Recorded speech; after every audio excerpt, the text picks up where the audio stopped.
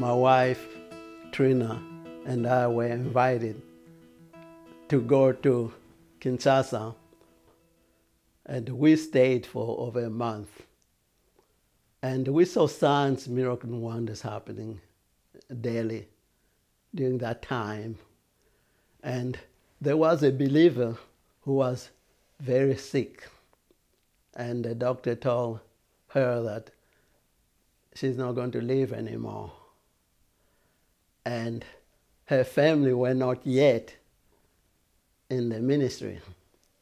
So they had a Catholic priest who came and ministered to the lady, saying that, okay, what they call it, that's right. And one of the members of the family took the foundational class, and he said, no, let's call the country coordinator to come and pray for her. So the other member of the family said, let her go in peace. And she said, no, signs, miracles, and wonders can happen. That's what the word says. And she just graduated from the class about 2 days ago. So they called the country coordinator, and he came with the area coordinators, but there were 5 of them together. And Trina and I were not there because we were supposed to teach in Kinshasa. So we were waiting for them, the country coordinator, at a meeting. And they were late, so we were wondering what happened. But he was in the hospital. And he was telling us when he came back.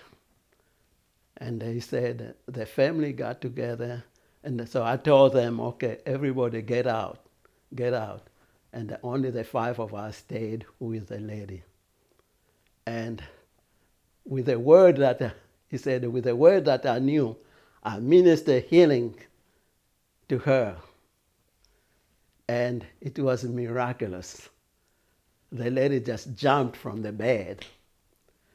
And then the lady came with them to the meeting that we were having. And that was a miracle, because everybody knew that there's no hope for her. All the believers in Kinshasa knew.